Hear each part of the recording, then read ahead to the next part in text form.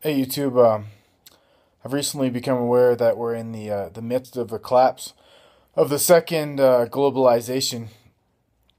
Uh, with the internet, you can be led from one subject to another, and I found myself reading about the first globalization, which had a lot to do with colonization, and basically before World War I, they say the world was actually a lot more interconnected in many ways than it is now.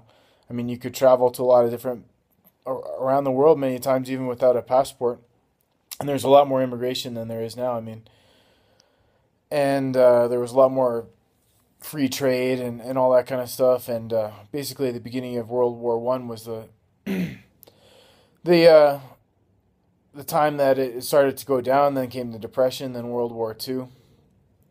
So, really, when you look at it, like I said in other videos, history seems to be repeating itself.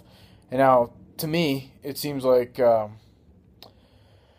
second globalization, which basically only just started in the 1990s,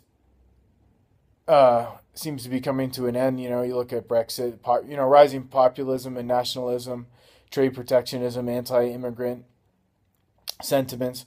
Whether you agree with it or disagree with it, it could be a harbinger of really dangerous times. Like I said before, the last time that globalization ended, there were two world wars and a depression, the Holocaust. Basically, they're saying that the reason why the Holocaust was able to happen was because so many of the old agreements and governments were being toppled.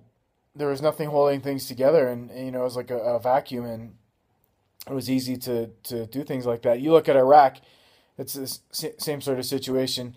It became totally destabilized. The government got taken out, and then ISIS. You look at Central America, the Matas and all that. The more destabilized the world becomes, the more these kind of like extremely radical groups, ultra nationalist, Holocaust, murders, mass murders, all these kind of things can happen, and the economy will keep going down as the world becomes more and more interconnected, and people start to look inward again. And like I said, whether you think it's right or wrong, I mean, it just seems like it's the reality, and it's happened before, and humans are the same. We haven't really changed, even though we have a lot of technology. If in many ways it seems like we've become more brutal. I don't know. Does anybody else think that the second wave of globalization seems to be coming to an end?